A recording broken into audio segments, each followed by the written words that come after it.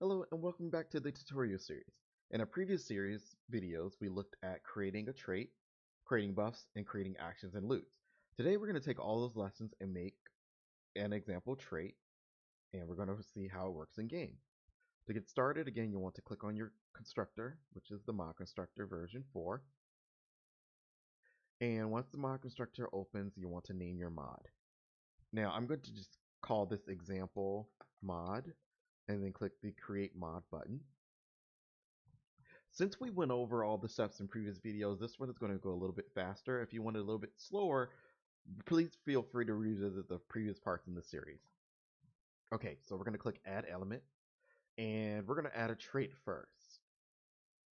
And I'm going to call this Example Trait, and then click Create Element. Okay, so as a refresher, when you create a trait, you can either have it as a personality trait, you can have it as a gameplay trait, a hidden trait, or a trait that's added to all sims at a time, which is more so of a global trait. Personality traits are added to sims at random. So whenever a sim or town or NPC is created, they have the opportunity to have this trait generated for them. Okay, so you'll see there's different categories. We'll just say social. We'll click the icon, and we'll just add a test icon. Again, this is going very fast because we covered these steps in a previous video, and I just want to show you guys how this works in game, taking all the steps we've done previously. Okay, so now I have this trait, and you'll see here again we have our core buff. I'm going to click Open Element, add Component, and we're going to add some social interactions. So again, this is going to give you actions that only can be done by people that have this trait. Okay, if you click the plus symbol, you have a new trait.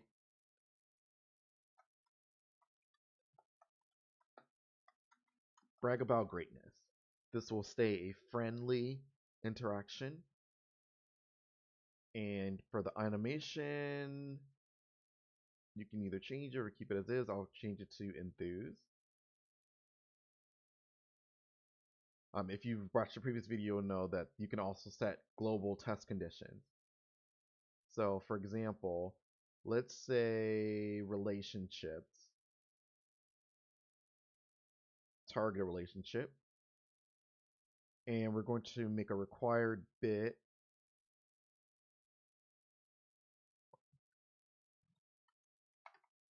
Okay, so this is only going to be able to be done by people that have met. So you have to introduce yourself first to a sim before you can use this interaction.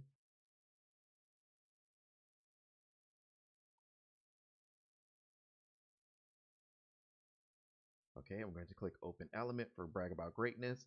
We want something to happen when we do this. So I'm going to add something. I'm going to use an in-game option. Let's do Reputation. So whenever you do this, let's say you'll gain a large amount of reputation. We're just doing this for test purposes. Okay, so now we've added a loot, we've created a trait, and we can now export it as a package. So now you'll want to navigate to your Sims 4 folder and then to your mods folder. Okay, so I have now created my example mod, and I'm going to load up the game and we're going to take a look at it in game. Okay, now that we're in game, I'm going to create a new game, which will take us into Create a Sim. Okay. Okay, so we'll just go with our generated sim. Now we created our trait and we put it in the social category. So I'm going to click social, and here's our trait. We have the icon we chose, we have the name. I didn't put a description, so that's why it's blank underneath.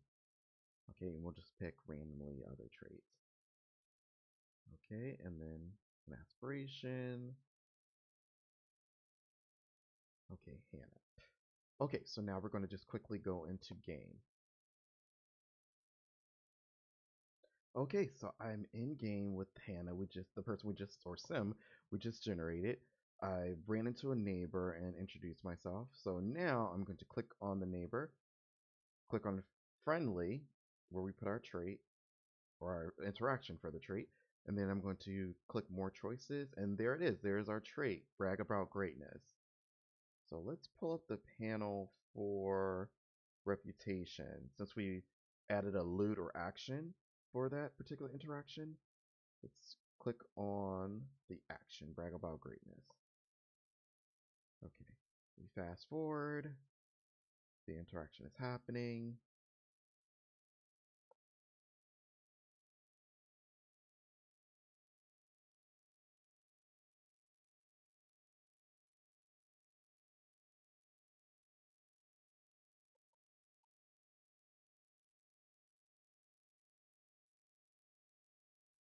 Okay,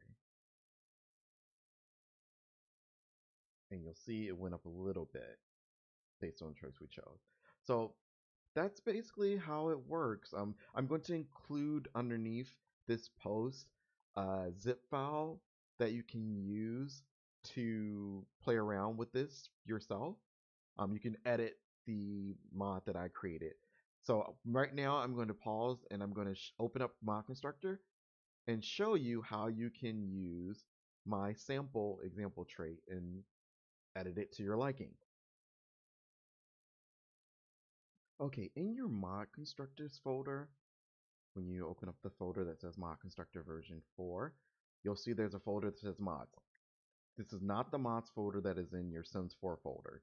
This is the mods folder that is in the Mod Constructor version 4 folder. Just want to make that clarification. When you click on it, you'll have folders that will contain the mods you've created. So for example, if I were to delete this and open up the Mod Constructor, you'll see it's empty. There's no mods. So if you want to take my example mod that I created and use it for your own to play around with, you will use the file I have included called example mod.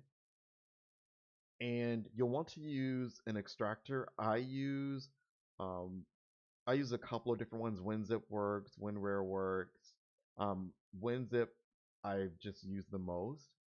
And then you can click extract to, and then you'll choose where it will go. Again, it will go in your mods folder under Mod Constructor, not under your Sims 4 mods folder. So if I click Mod Constructor, since it's already at the top level, I'll choose this. And you'll see it goes into the mods folder.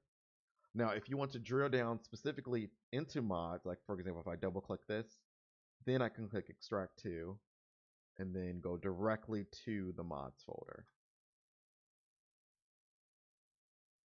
As long as you have a folder that says this Sims model simmer underscore example mod in your mods folder from Mod Constructor, then you'll be able to open up the example I created. And let me just click on Constructor. You'll see there it is. And then you'll be able to click on my example mod, click on my trait, and you'll be able to go around and play around with this trait. Again, what I did today is I created example trait.